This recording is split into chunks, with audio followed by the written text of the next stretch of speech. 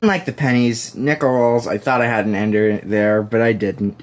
Nickel rolls are actually pretty easy to open. I say as I'm struggling with that. There we go. And here, the only thing that sticks out is this.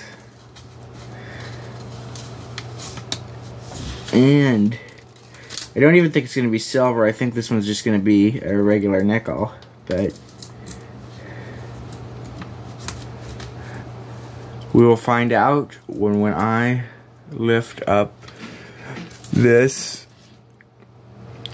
As you can see, yeah, let me just check again. No mint mark on the top. And it is going to be a, I have to keep pulling back, 1971 Denver. Alright.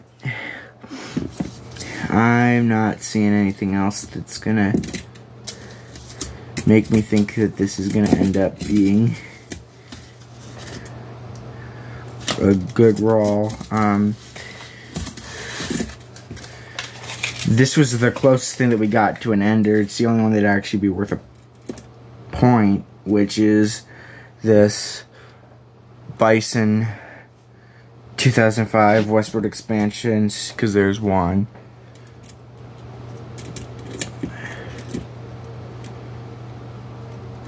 $60 just barely makes that, misses out on getting that one being worth a point.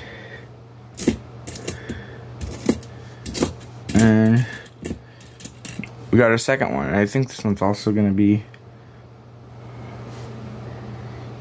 yeah, also a Denver. This is, as I said,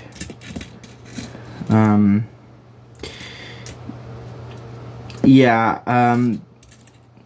I'm surprised on how many Denvers we get, but you know what? I'll take them. Those oftentimes tend to be the lower mintage. And what year is that? Oh yeah, this is the 1960. Got a weird toning on it or something. Something's going on with it. Maybe it was just left in the water.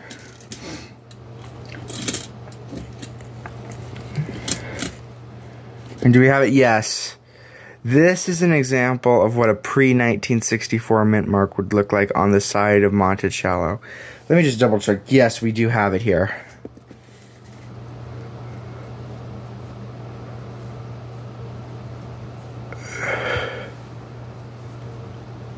If I can. I don't know if you can tell or not, but there's a D by the side of Monticello right there. Alright.